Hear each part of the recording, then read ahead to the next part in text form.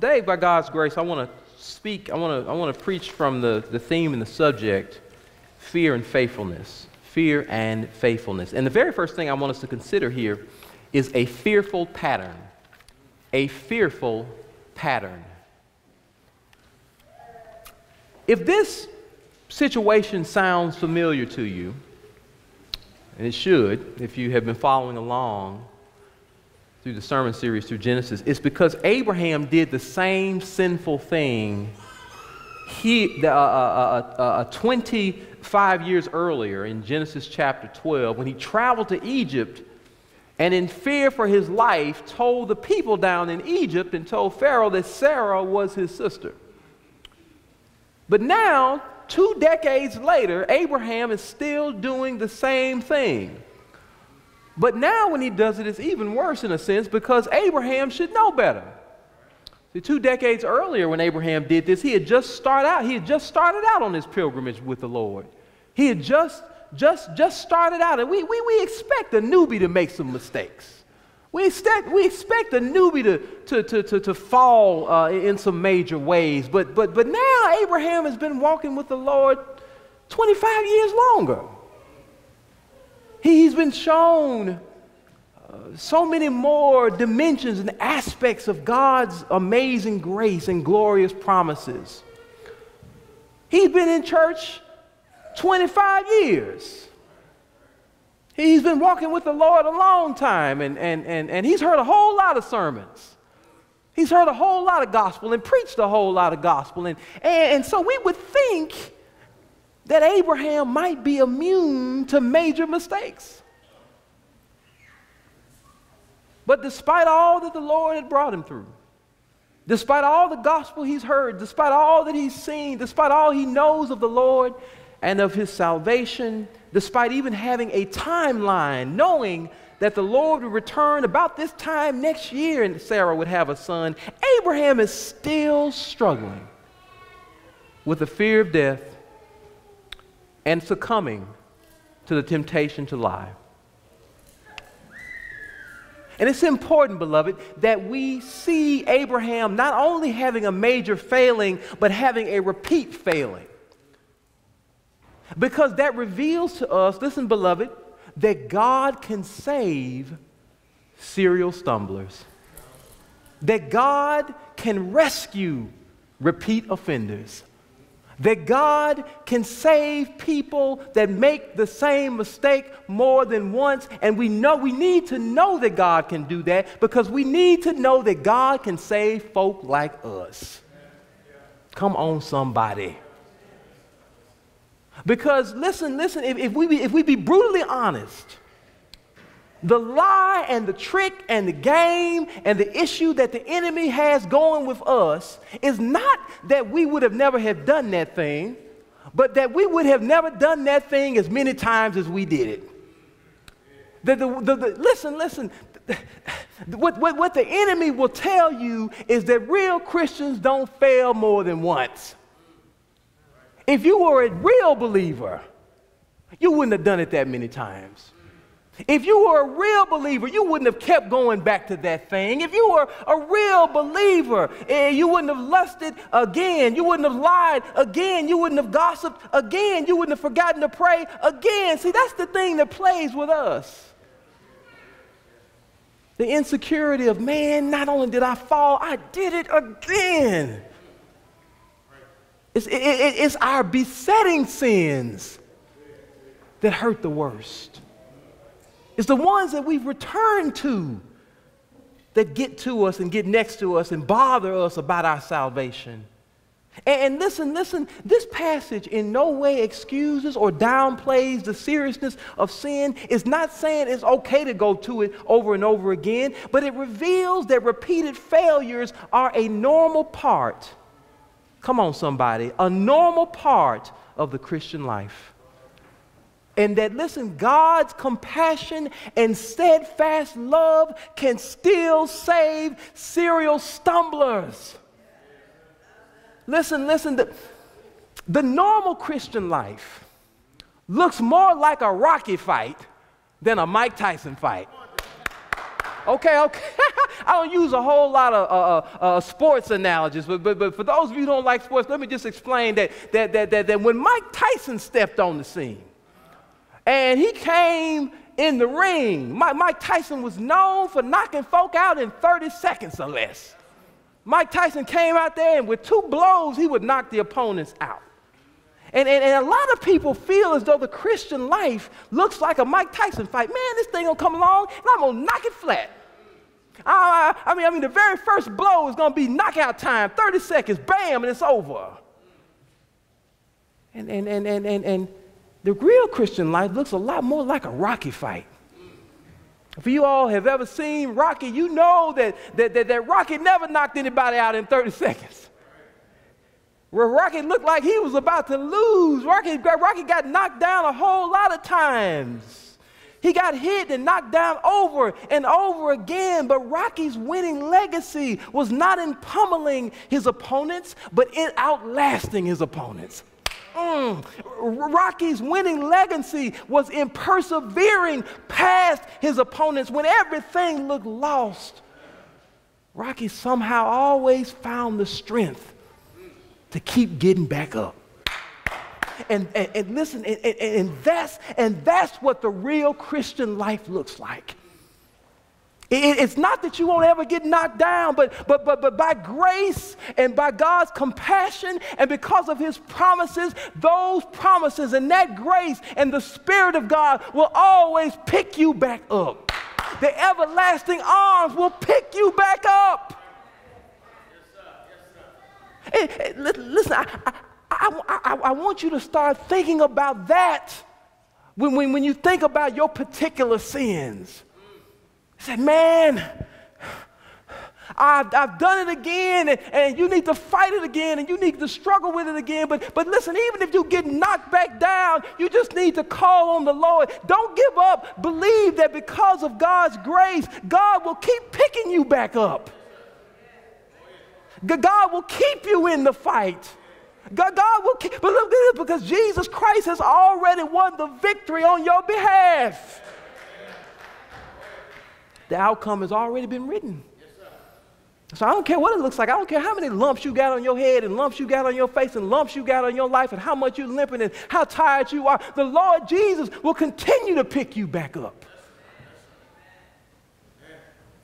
God's promise in Christ is that the power of God will keep getting us back up no matter how many times we get knocked down. Listen, the Lord knew exactly what kind of mess Abraham would make when he told this glorious promise to him. I want you to remember what God told Abraham before he ever went down into Gerar. The Lord had come to him earlier before the whole Sodom and Gomorrah situation happened. And the Lord said to Abraham over the table, he said, I will surely return to you about this time next year. And Sarah, your wife, shall have a son. Listen, I just want you to notice that word surely. God knew what the Lord, listen, God knew the kind of mess that Abraham was going to make down in Gerar, and he still said surely. God knew how much Abraham was going to doubt him and fear and fail and stumble, and the Lord still said surely. The Lord surely overcame Abraham's weaknesses.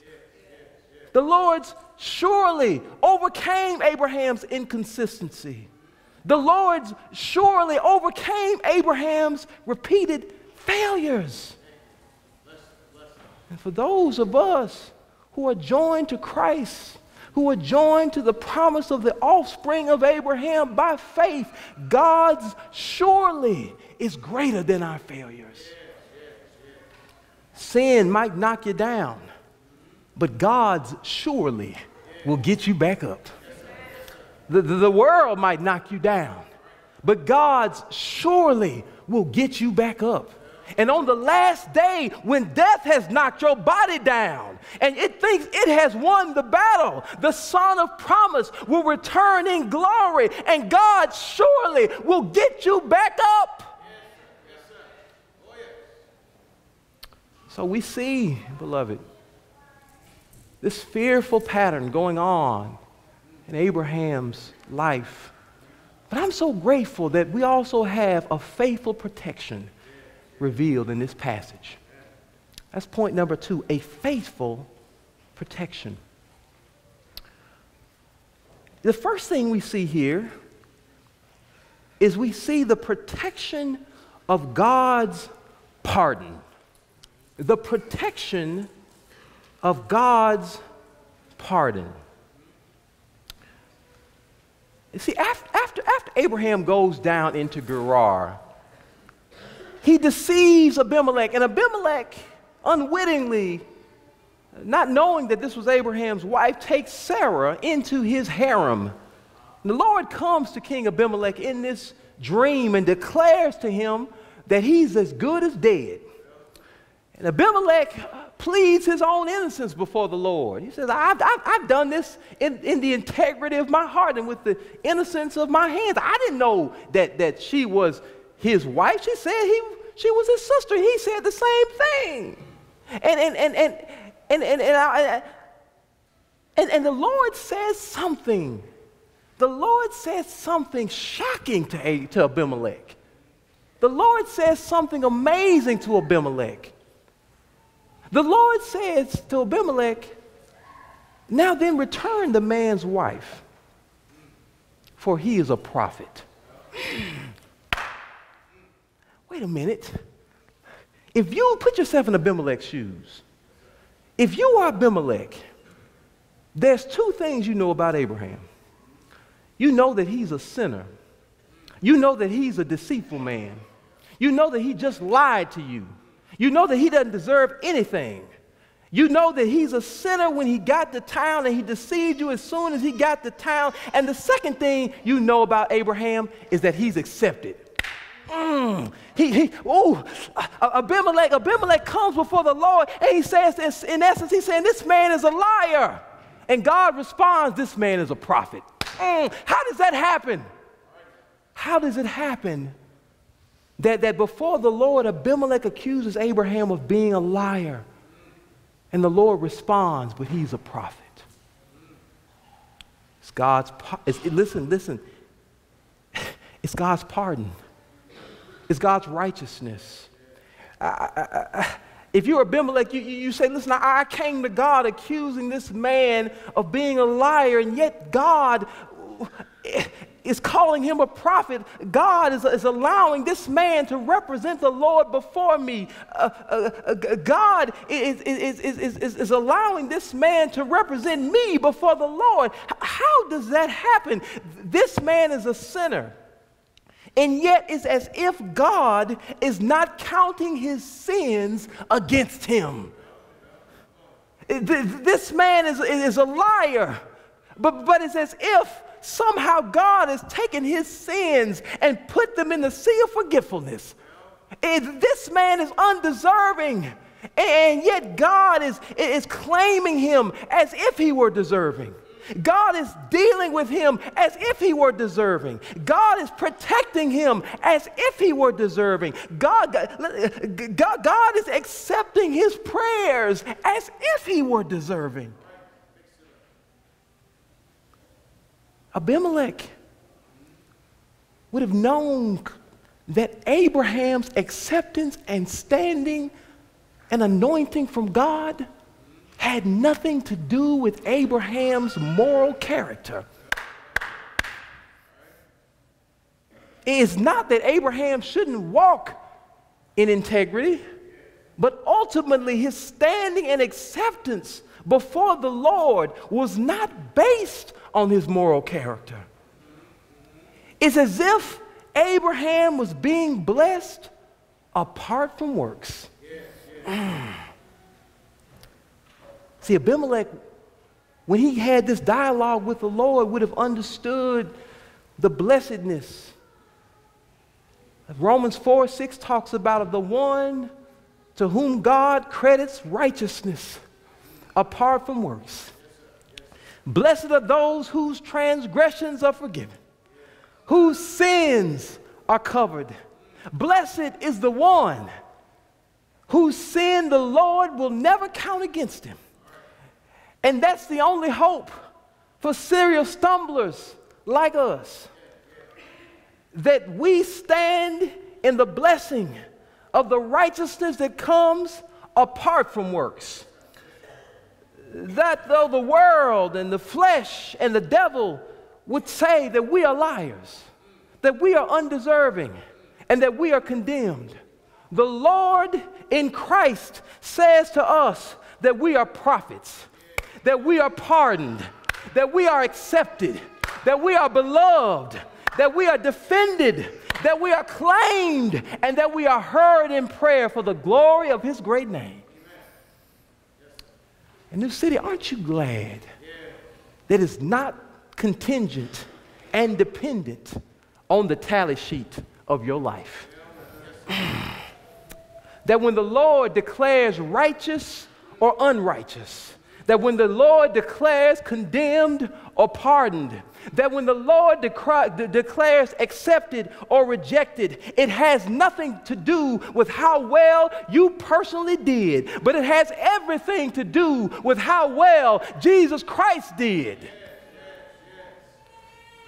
When the devil throws your repeat failures at you, when he stands as the accuser of the brethren before the Lord and said, but this man did this and this man did that, and look how many times he's done it. When your flesh and your heart and your conscience reminds you that look how many times you've fallen, you can remind your heart that the Lord is not keeping count. Oh, Lord, that the Lord is not keeping count, that I'm under the blessing that nullifies the count. I'm under the blessing that does not depend on how many good things I did and how many bad things I did. Blessed are those whose sins are covered, and the Lord will never count his sin against him. The Lord is not keeping count. And you can tell the devil, you can count all you want, devil. But my sins are more than the hairs on my head. If God should mark iniquities, who could stand? But I'm standing in the confidence that God is not marking iniquities. That every check mark of iniquity has been nailed to the cross, and I bear them no more. Praise the Lord, oh my soul. The Lord is hearing my prayer and using my life as a prophet, priest, and king, not based upon my personal works, not based upon my personal righteousness, not based upon my personal anointing, but based upon the personal works and righteousness and anointing of Jesus Christ. Amen. Yes, sir. It's all because of Jesus Christ. It is all because of his anointing and his work and his sacrificial life and death, that he died upon the tree, and his glorious resurrection and his outpoured spirit. That's the only thing that we have going for us. That's the only way that a sinner can pray on behalf of another sinner. That's the only way that a sinner can be heard by God on behalf of another sinner.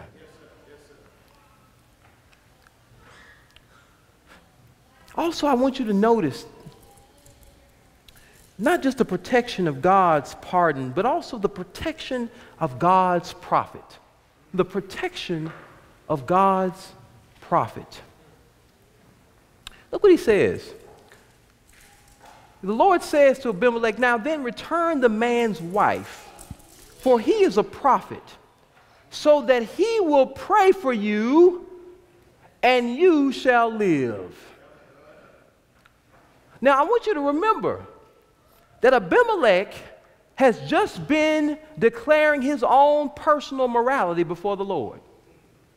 I mean, when the Lord came to him, that takes some gumption right there to stand before the thrice holy God and say, "Lord, I'm innocent." Lord, even if you think you're innocent, that takes some real gumption to say, I'm innocent, Lord. I'm an uprightness of heart, I cleanness of hands, So here's Abimelech declaring his own personal moral standing before the Lord. And with regard to this particular thing, that there is a certain innocence that Abimelech has, and the Lord himself even acknowledges that. The Lord even says that he knows he did this in the integrity of his heart and the cleanness of his hands. But as moral as Abimelech was, at least relatively moral, as much integrity that he has, at least relative integrity, Abimelech was still in rebellion against God's way of salvation. Abimelech was still not living in light of the gospel. Abimelech was still a sinner that needed to be justified and saved by faith in the coming offspring. And so you can be as moral as you want to be. But until you bow the knee to King Jesus, until you come underneath God's plan of salvation, all your morality is just an expression of pride, a futile attempt to save yourself before the Lord. And as moral as he was, Abimelech still desperately needed the prayers of God's appointed prophet to live. I want you to know that here was Abimelech. And Abimelech is basically saying, look, Lord, I treated my wife well. Lord, I paid my taxes on time. Lord, I walked my dog. Lord, I gave money to the poor. Lord, I did all of these things. And Lord said, you still need the prayers of God's man. You still need the intercession of God's appointed agent in order to live. If you can build up as much as you want on your moral resume, and if you don't have Jesus Christ, you will still die. You will still be condemned. You will still eternally die. But here's the good news. Listen, here's the good news. When Abimelech submitted himself to the Lord's chosen way of salvation, when Abimelech said, I don't understand it, Lord, but I'm going to do it anyhow. I've got all my own reasons for thinking that I might not need to do it, but I'm going to do it anyhow. I'm going to go, and I'm going to go before this man that you've told me to go to. And when God's appointed man prayed to the Lord healed Abimelech, and Abimelech lived. Ain't that good news today? Ain't that good news today? Ain't that good news today? That Jesus Christ, God's appointed man, is praying on our behalf right now as we sit here with sin-stained hearts and sin-stained lips and sin-stained hands and sin-stained lives, and Jesus is praying on our behalf right now, and God answers those prayers, and you will live. And that's good news today. That's good news today. All of this pointed forward to Jesus Christ. Listen, Christ isn't just a last name. Christ is an office. Christ is a title, and what's happening here with Abraham is pointing to that office. A Christ means that Jesus was God's appointed chosen prophet and priest whose prayers God chose to hear on our behalf. God appointed him and empowered him and accepted Jesus Christ to intercede on our behalf. And we see here that God chose to accept Abraham's prayers on behalf of Abimelech. And Abraham was undeserving. Abraham didn't pray perfectly. Abraham had a whole bunch of mess in his life. But look at here. We have one who was perfect. We have one who is righteous. We have one who has been raised from the dead. We have one who cannot die. We have one who prays perfectly. We have one who knows our hearts. We have one who says before the Lord everything that needs to be said. And God answers his prayers on our behalf. And that's good news. Ooh, that's good news. That's good news whether you know it or not. That's good news. Now, the only reason you're in here today, the only reason you believe today, the only reason you're walking with the Lord today is because the high priest is praying on your behalf. You ought to be grateful for his intercession. You ought to thank God for his intercession. You ought to say, thank you, Jesus, that when I'm not thinking about you, you're still praying for me. Thank you, Jesus, that when I'm failing, you're still prevailing in prayer. Thank you, Jesus, that when I'm doing the wrong thing, you're still doing the right thing. Thank you, Jesus.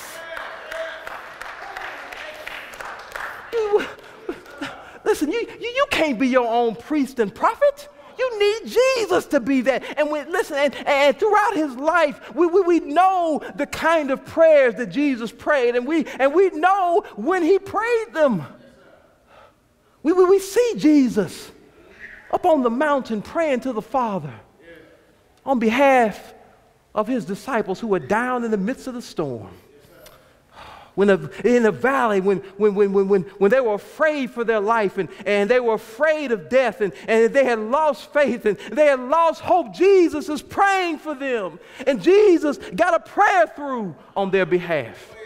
When Satan wants to sift you like wheat, and you find yourself succumbing to temptation and not just denying Jesus once, but not just denying Jesus twice, but denying Jesus 3 times. When you find yourself failing repeatedly and failing miserably and failing publicly, the Lord is still praying for you that your faith may not fail. Peter, when you are falling asleep, failing to even pray for your own self, Jesus is still praying for you, calling on the Lord on your behalf, praying for you when you're falling asleep. Oh, Lord, and as I think about the fact that as they were nailing him to the cross, as they were sinning against him, the worst kind of sin that was ever committed, as they took his hands and they drove the nails through his flesh, and as they heaped insults upon him, as they spit upon him, as they hated him, Jesus still prayed for them. Jesus said, "Forgive them, Father, for they know not what they do." That's the kind of high priest you've got. If Jesus would pray for them, don't you think he's praying for you? And when you sin against the Lord, you've got to know you got a high priest that's still praying, "Forgive them, Father, for they know not what they do." As we think about our loved ones who are lost and who are out there and we're worried about it and we're scared about it and we're crying over, I want you to know that Jesus is still praying, "Forgive them, Father, for they know not what they do." For those of you who are parents and you have children and you're worried about your children and you say, "I've seen some stuff in their life and I don't know how they're going to make it, Lord. I don't know if they're going to come to you, Lord. I don't know if they're ever going to come back, Lord." I want you to know that you have a high priest that's saying, "Forgive them, Father, for they know not what they do." Oh, Lord, thank you, Jesus, for being a praying, interceding high priest for us that calls the Lord and says, "Forgive them, Father." Thank God for the protection of the prophet and the priest. And finally, we see here the protection of God's providence. The protection of God's providence. The end of the story says, after all of this whole thing went down, it says, "Then Abimelech took sheep and oxen and male servants and female servants and gave them to Abraham. Returned Sarah his wife to him, and Abimelech said, 'Behold, my land is before you. Dwell where it pleases you.'" Woo! Man, this thing looked like it worked out for Abraham, didn't it? Abraham, it never does say, we never do get a sense that Abraham quite understood the magnitude of what he did. We never get a sense that Abraham quite understood all the mess and the junk that he did, but God was still working on his behalf. And what we see in this passage is we see the Lord governing the world on behalf of the church. We see the Lord dealing with an unbelieving king on behalf of his people. We see the Lord dealing with a whole nation of unbelieving people on behalf of his church. Listen, when the Lord closed up the wombs of the women of Gerar, it indicated that this punishment was happening on behalf of the promised offspring. Why did God choose to punish these people in this way? Because the Lord was saying that there's something, he was saying to these unbelieving people, there's something connected with the offspring of Abraham. That God is not just defending this man, but God is defending this man's offspring. God is doing this on behalf of this offspring that is coming. I better give this man back his wife, because the offspring is coming. There's something God is doing through this offspring, and there was a special providence working on behalf of Abraham and Sarah throughout this passage that was connected to the offspring, that was connected to the promise. And when Abraham had got down to the land of Gerar, Abraham forgot that God was at work on his behalf, on behalf of the promise. Because listen, although there was no fear of God in Gerar, God himself was in Gerar. No matter where you go, even even if they don't love the Lord, even if there's no fear of God in these people, God is able to work on behalf of His people, even in a strange situation, even in a discouraging situation. We see that God, even though there was no fear of God in that land, God put the fear of God in that land. God worked in the heart of an unbelieving king. God worked in the heart of an unbelieving nation, and God carried Abraham safely through every trial. There was a special providence over the life of Abraham. And listen, beloved, when you are attached to God's promise in Christ, when you are connected to the promise of the offspring, then there is a special providence. There's a special protection over your life, ensuring that God's promises will be fulfilled in your life. And listen, it doesn't mean, it doesn't mean that you may not never find yourself in tribulation.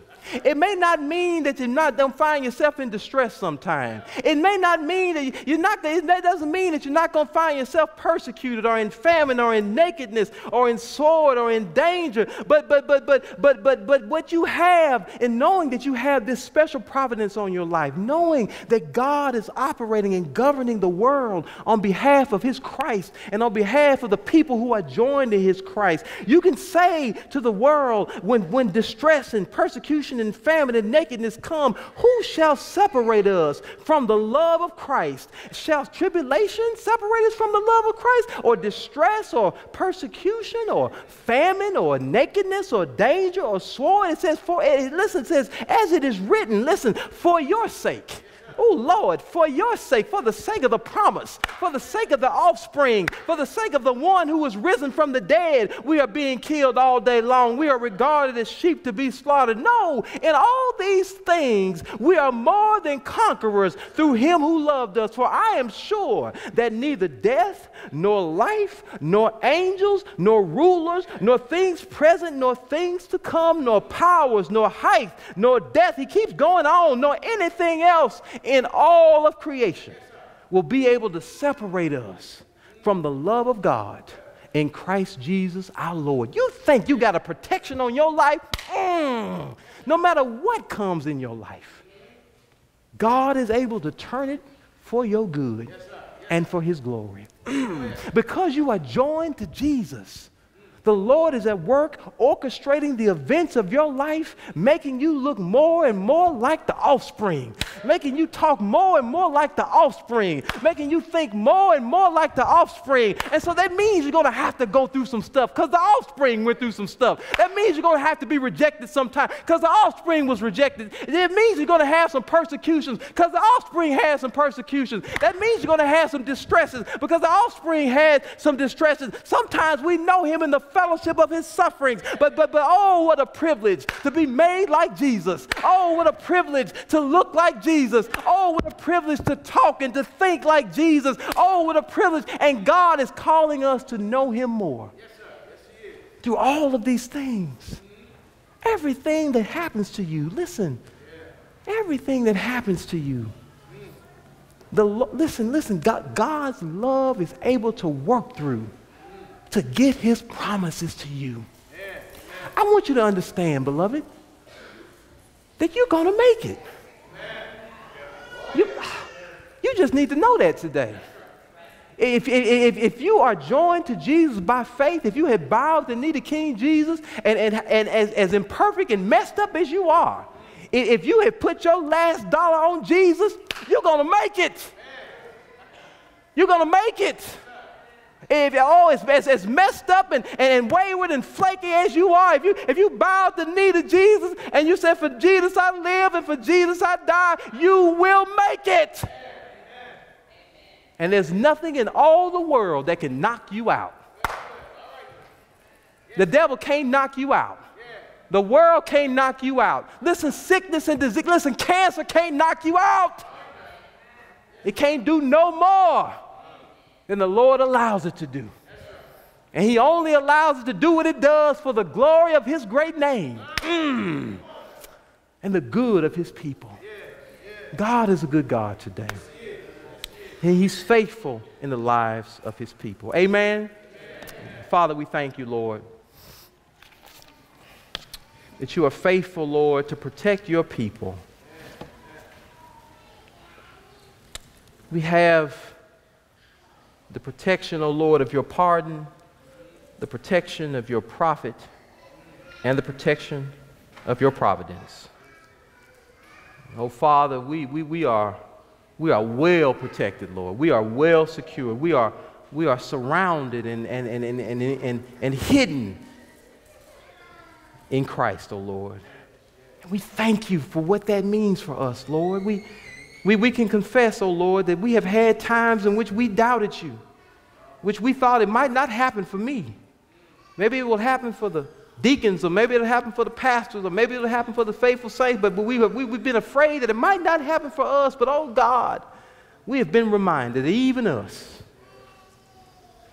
serial stumblers, oh Lord, are hidden in the life of Christ, protected by the righteousness and imputed with the righteousness and filled with the righteousness of Christ.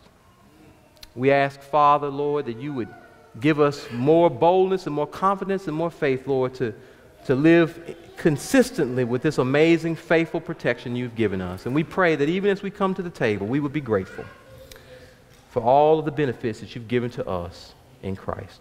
In Jesus' name we pray. All of God's people said, amen.